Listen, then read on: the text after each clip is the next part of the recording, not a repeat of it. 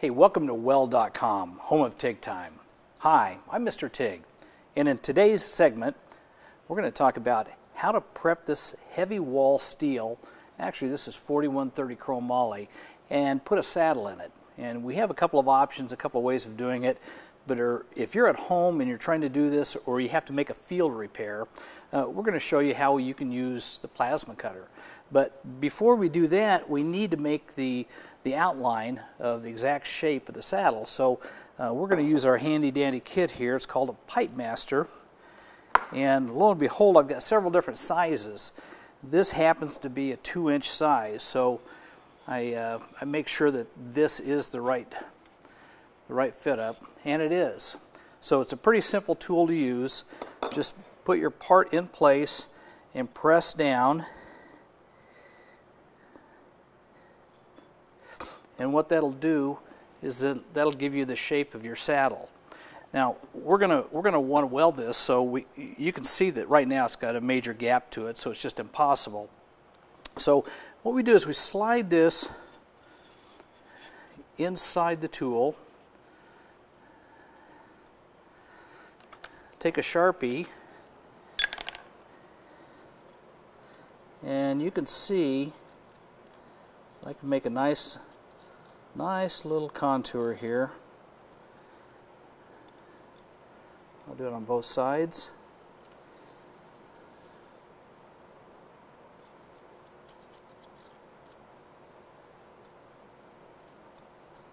Okay, and that's really all there is to it. Okay, so I've got the shape like a smiley.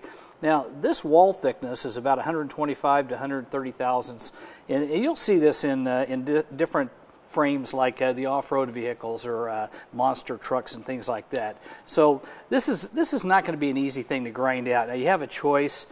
You know, at home everybody possibly has one of these, so you can grind it out and it'll take forever and ever, and it's not very precision. But if you have a plasma cutter, you can go in and you can plasma cut it out and then just lightly trim it up with this, and you're good to go. So that's exactly what we're going to do. We're going to set this up. I'm going to plasma cut it. I'm going to prep it with this grinder. I'm going to weld it. So let me get all my safety gear on, and we'll do plasma cutting right now.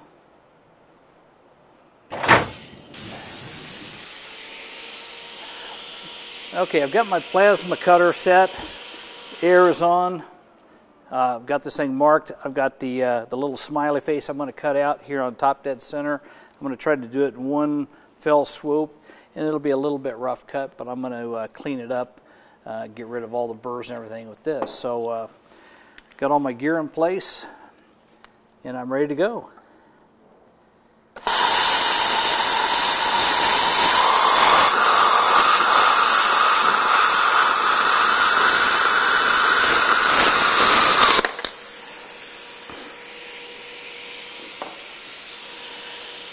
Okay, made that cut, and again, a little rough edge, but that's okay. I'm going to clean it up here, and it took me a total of about 5 seconds. You can imagine trying to grind it out with this.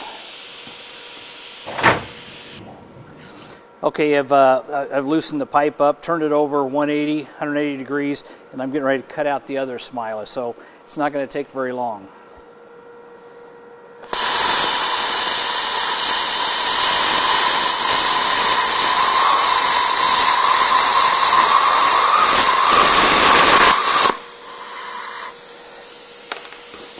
Okay, I've got the general shape cut out, as you can see. Now I'm going to go over to another workbench so I don't get a lot of grinding dust over here. But I'm going to go ahead and I'm going to clean this all up. It's going to take me a total of about 2 to 3 minutes to do that. I'll join you in a few minutes.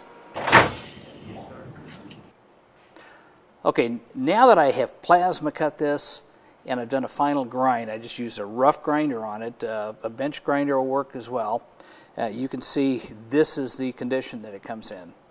You know, so it does have a little bit of a rough finish, but you know, it's not bad at all, especially you start getting into field repairs.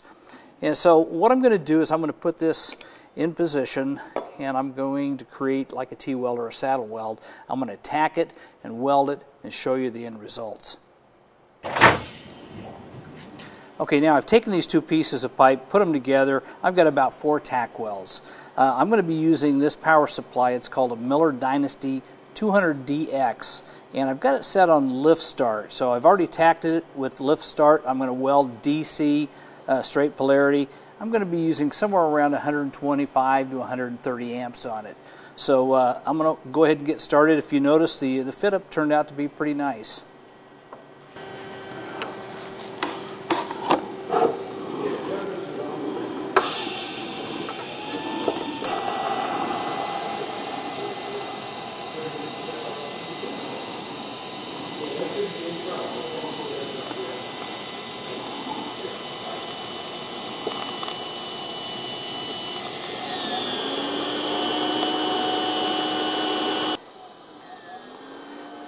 Okay, I'm going to do a little wraparound right here. This is merely the root pass.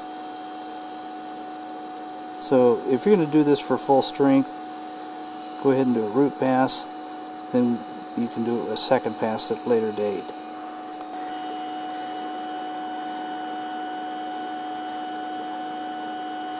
You know, the plasma cut does put a little bit of a decarb layer on there, and I did grind it off. I can see a little bit of it here, but really not bad. Okay, I'm going to weld this vertical up.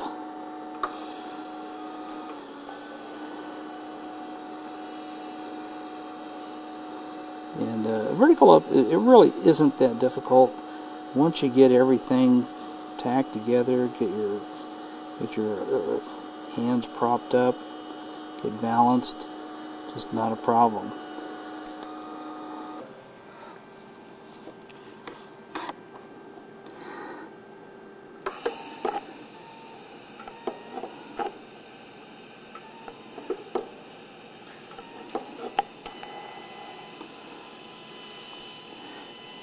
Okay, I tied into the other weld. I've done about 180 degrees of the weld, so it does seem to be welding up pretty good.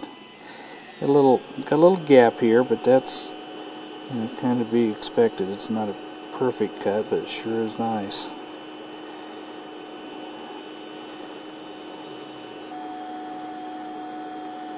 Okay, I'm doing the second toe wrap around. Tries to burn back just a little bit here, but it's still filling in pretty good. You can see that it's driving in there as a root pass, and that's exactly what you're looking for.